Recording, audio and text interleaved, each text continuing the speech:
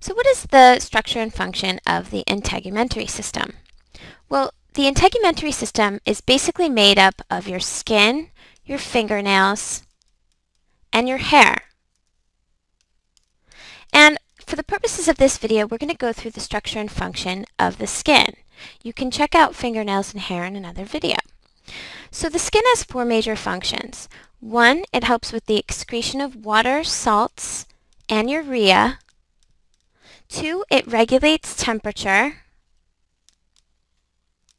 Three, it produces vitamin D, which helps with calcium absorption, which is of course important for nerve function, muscle function as well.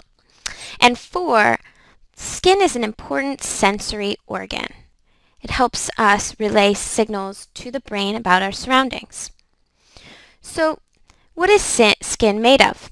Well, four types of tissue. One is called epithelial tissue. It also contains nerve tissue, muscle tissue that enables movement, and connective tissue for protection. Skin can be broken down into several layers, including the epidermis, the dermis, and the hypodermis, sometimes called the subcutaneous layer. The epidermis is a thin outer layer of cells on the surface of skin, most of which are dead. This layer contains a protein called keratin. Keratin waterproofs and protects the cells and tissues underneath, and it is shed often. The inner layer of the epidermis also produces a pigment called melanin. And melanin protects the inner layers from the damaging effects of the UV rays from the sun.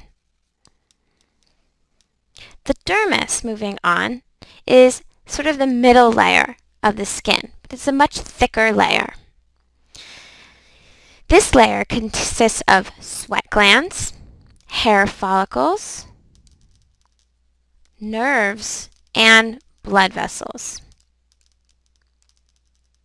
And finally, the hypodermis, the innermost layer of the skin, also called the subcutaneous layer, consists of connective tissue that stores fat and insulates the body from the cold. So, what's the purpose of fingernails and hair? Check out our other videos to find out.